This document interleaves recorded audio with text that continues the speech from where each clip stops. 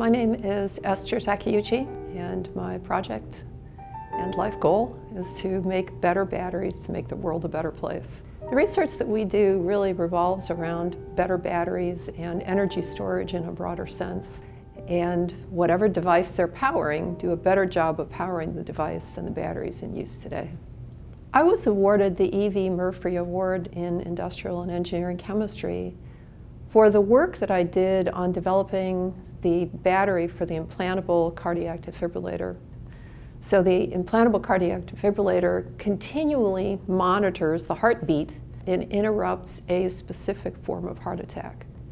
And if it senses that the heart has gone into an arrhythmia, it will deliver a large shock to the heart, interrupt the arrhythmia, and allow a normal heartbeat to resume. So a pacemaker sends a very small signal to the heart, just reminding the heart to beat.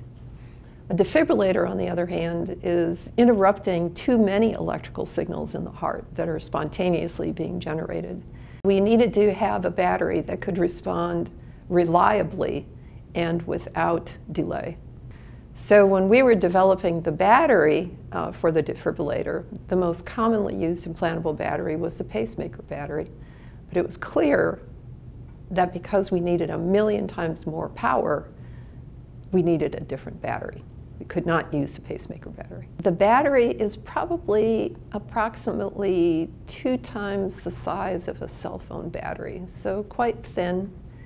But what's remarkable when you compare it to a cell phone battery is that the defibrillator battery lasts 5 years, whereas a cell phone battery we're charging every day.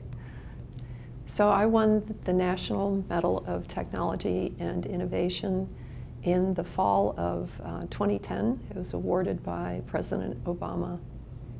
And that was an extraordinary experience. It was actually my first time I'd ever been inside the White House.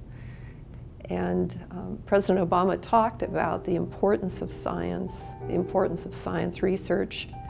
He actually asked us to help his daughters with their science fair projects. And then on stage, he knew what every one of us was getting the award for. And he commented to me, he said, "So, you're the one whose work has saved millions of lives." So it was really a very, very warm reception from the president.